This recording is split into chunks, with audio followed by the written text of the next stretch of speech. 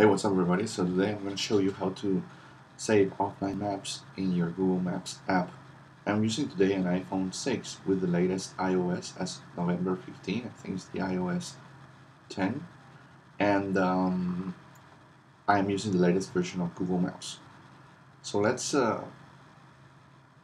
start Google Maps, and as you can see I just opened here map of Europe, which is where I'm living in. And the reason I'm doing this tutorial is because this is an amazing feature. I was looking in other apps, but I found that Google Maps does it perfectly. I knew this was possible, but finally I had the chance to use it on my latest trip to Ireland, and it was amazing. So what you do, just log in. Make sure that you log in into your Google Maps account within your app. You can log in as many accounts as you want, and here as you can see, this is the map of Ireland, and I am zooming in. I am currently online. As you can see, I'm connected to Wi-Fi, so I can see everything in the city of Dublin. And what I did before the trip, I planned the trip and I started saving places. So I did a small research on the things to do in Ireland, and I started saving places. And it's very easy. Just click on the location, and then you save it here. With start, you can start a place. As easy as that. And then on the map, you can see all your locations with the little stars, even if you zoom out as much as you do. So in order to save it, what you do is you want to save the perimeter you're going to use it, because otherwise it's going to use a lot of memory. So what I did, I just zoom, as far the perimeter of all the places I wanted to visit. So I was going to be around central Dublin, which is basically this. And then once you have this, you go into the menu and you scroll here to your places. It's in the upper part of the menu. Go to your places, and then here you can see the places you are. So here's my home, work, all the places I have saved, and some maps I have saved. These are maps, custom made maps I did in Japan when I was living there. So you scroll down, to the button, and you see offline maps.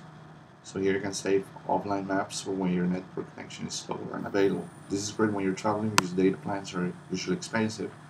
So here's the map I previously zoomed out, which is the map of Dublin with all the locations. You confirm that's the location. You can also, edit the placeholder or the location, and then you download. So then you save the name. I will save it Ireland trip, and then save. As you can see, it's saving everything. The cool thing about this is that it will save, down to the detail. So I'm going to go offline now.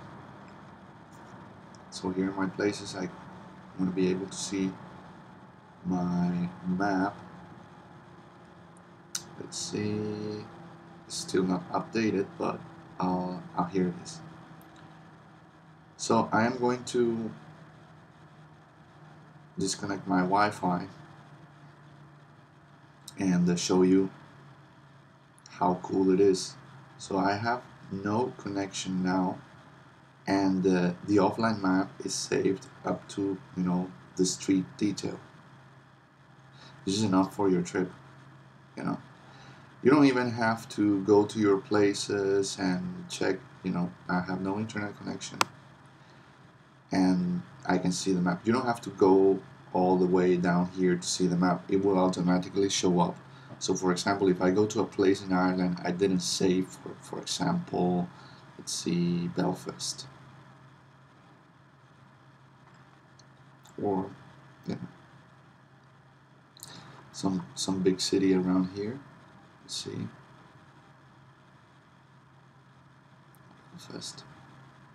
I don't see any detail here because I didn't save the map. I'm offline, so when you don't have maps saved, you will see just the